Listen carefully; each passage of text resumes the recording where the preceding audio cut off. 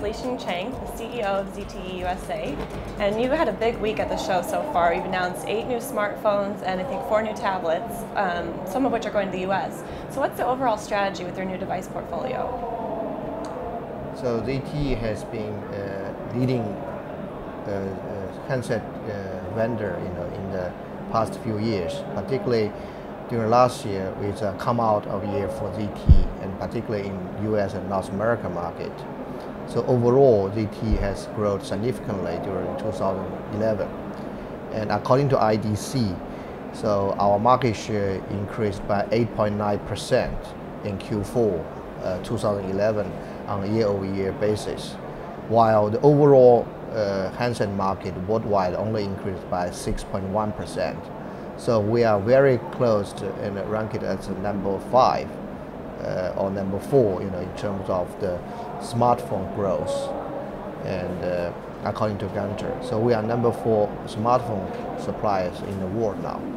And going to this year in the US, we're going to focus on LT devices. We're going to launch a full series of LT devices from hotspot, a smartphone, and also tablet. And for us, the strategy in the US is primary focus to put the latest technology in the hands of everybody, which means we are going to offer the same feature and quality as the most priced models. And so we are working very close with all the carriers in the United States, and so we're looking forward, a good year for us in the United States in 2012.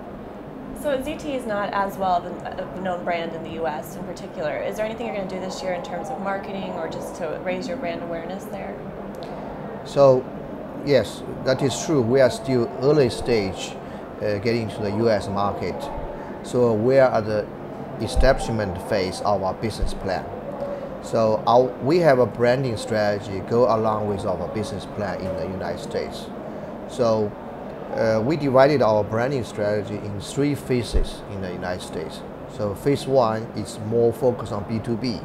We want to position ZTE as the best ODM partner for the carriers, because in the United States, most of the handset and sales through carriers, and then with their packaging, different kind of tariff plan, and then they subsidize and then sell to the end consumers.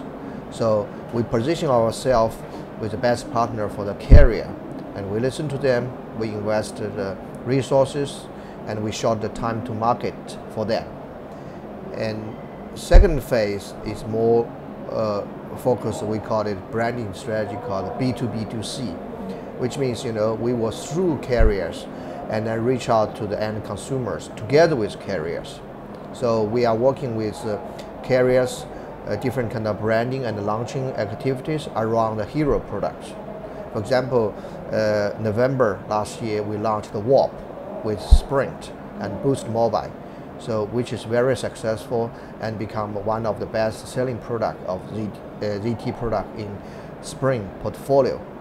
And we will continue this activity during this from 2011 to 2013. And beyond that, if we can reach certain market share target in the United States, we will go to the true B2C phase, which is more enhance our branding. So that's direct to consumers, no carrier partnerships in that phase? No, we will continue, of course, working with the carrier relationship, but we will, beyond the carriers, we will also target directly to the consumers to position our brand. But that is the phase, beyond 2014, when we hit certain threshold of market share. Okay. And what kind of price points are you looking at for the smartphones in particular?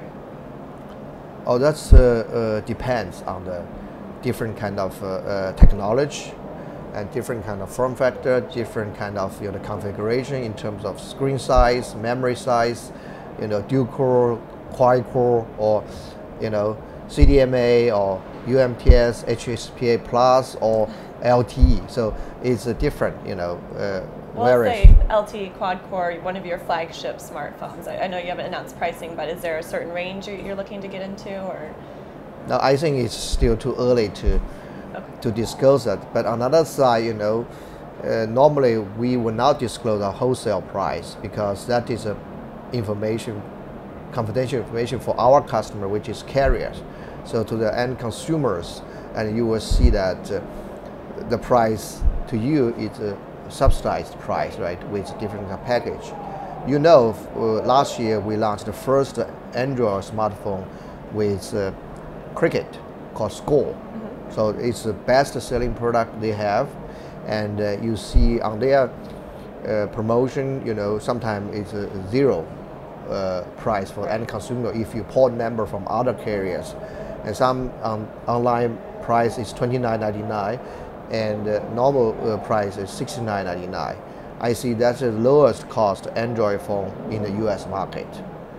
Okay. So I think we will be able, this year we'll be able to provide a different tier of the product, entry level, you know, middle tier, better and the best. So our product will range you from 3.5 inch, 4 inch, 4.3, 4.5, 4.7 inch, and also different kind of technology, including, you know, CDMA, GSM, 2G, 3G, and also 4G devices. And how do the operating systems come into play there? Is there a strategy for when you use Windows Phone and when you use Android? So majority of the product today in the market is running on the Android operating system. And you know, we cannot license iPhone OS, you know, for us. Right. Although we love to, but they are closed system, right? So, but we do believe a healthy, balanced ecosystem for the operating system is good for the industry. That's why we have a balanced view. And as a matter of fact, we are the first, and Chinese vendors, you know, launched a Windows 7 phone with Microsoft. Tanya, you can see one downstairs, and we already launched that, you know, in Europe. And I have a sample, and I give my teenage daughter, you know, she is a high school student in the United States, and she loved that phone, and she liked it better than Android.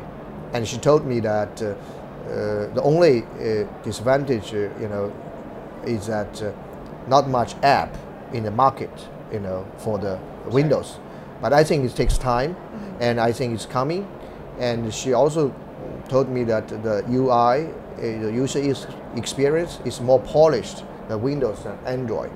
So that's her opinion, but I just want to share with you, and reflecting ZTE will also support Windows Phone. As a matter of fact, we are planning to launch a Windows Phone in the United States within this year. Wonderful. We'll look forward to that. Thank you very much. Thank you.